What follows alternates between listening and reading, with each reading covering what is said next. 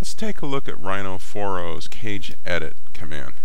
Cage Edit provides a way to deform a complicated object by using a simple object's control points. The controlling object can be a surface, a curve, or a cage object. Cages have control points in 3 directions. Control objects derived from curves and surfaces have control points exactly as in the curve or surface. 3D cage objects can be created inside the Cage Edit command, or they can be created separately using the Cage command and then selected during Cage Edit. So let's show an example of this. What I've got here is a knife, and let's assume a knife maker wants to change this model. And the first thing we want to type in is the Cage Edit command. C-A-G-E-E. Okay. The captive object, which is the object that we want to deform, is going to be the knife itself. We've got that. Then the controlling, and we have a lot of options, but we're just going to go with a simple example. Let's do line, and we're going to do the whole object. Now if you notice, we've got control points.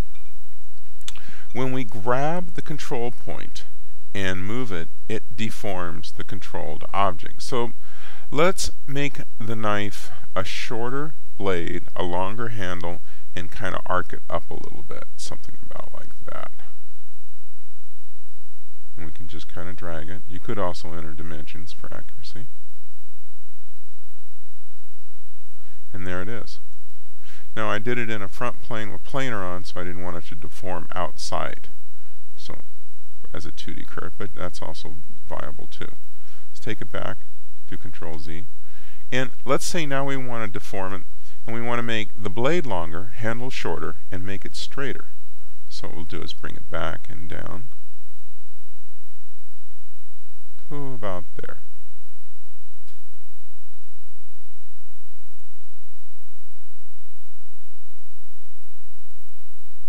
And let's do Cage Edit again.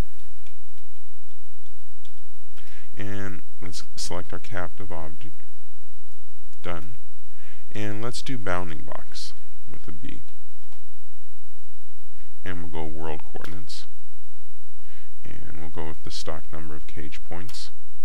So what this has done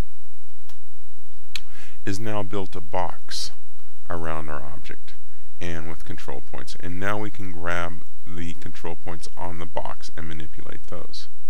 So I can go like this, and I've got all the ones on top there. And I can grab the edge, and so I've selected all 4, it's going to do the whole object, but if I just chose the one on the side, it would only deform the side. And as you can see,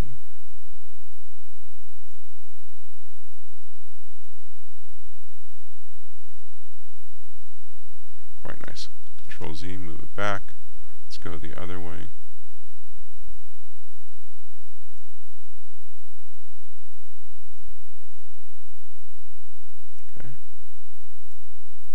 That, turn off the control points, and our bounding box is still going to be there.